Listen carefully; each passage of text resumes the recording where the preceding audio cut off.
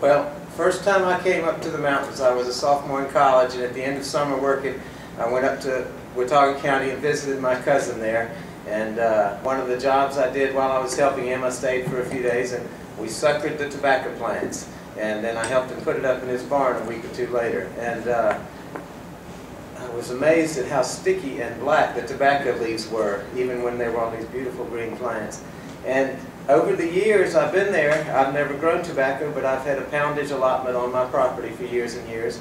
And I've seen how it was one of the few profitable crops in the mountains in the area where I am. We grew burley tobacco up there, and so it was different than the flue cured they grow off the mountain down here. The question to me is how you look at long-term cost. Our health care costs in our country are one of the big entitlement programs that are going to cost us long-term, and we need to figure out how to reduce the long-term cost of our health care.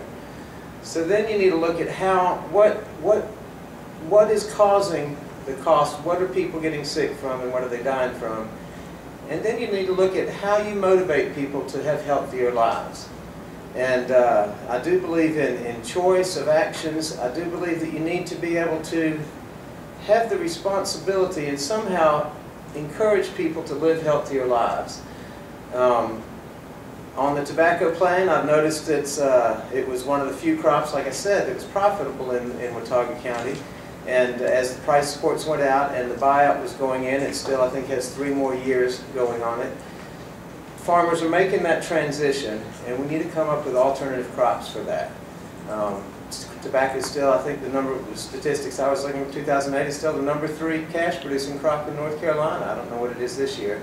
So it is a big part to play, and we need to, if there's a market then, and it's still legal, then we need to keep that market flourishing. I don't know about how to, the Doggett Amendment I hadn't actually read, I must admit, so I'm not sure exactly how I would have voted on that. I know that when I'm in Congress, I will be looking at every bill, and I'll be looking at how this will affect my constituents, who will benefit from this, and who will be hurt from this. And I do notice that there are a lot less, my children have never smoked cigarettes, I've never smoked cigarettes, but I do realize that the people that are tobacco users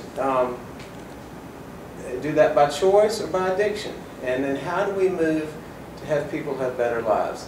I do think we need alternative crops. I think one of the solutions for tobacco is finding the replacement crops for that. Up in Watauga County, there's an organic growers group that is replacing, and it's, I think, state money that's going to that to help them have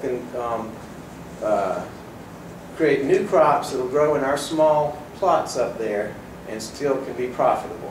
Because we need these farmers. We need small farmers and large farmers to keep our economy going. It's a key engine. We need jobs, and we need those jobs to be done here. So farming does happen here, and I'd rather the tobacco be grown in the United States than elsewhere. And we do grow the best crops and best tobacco probably in the world.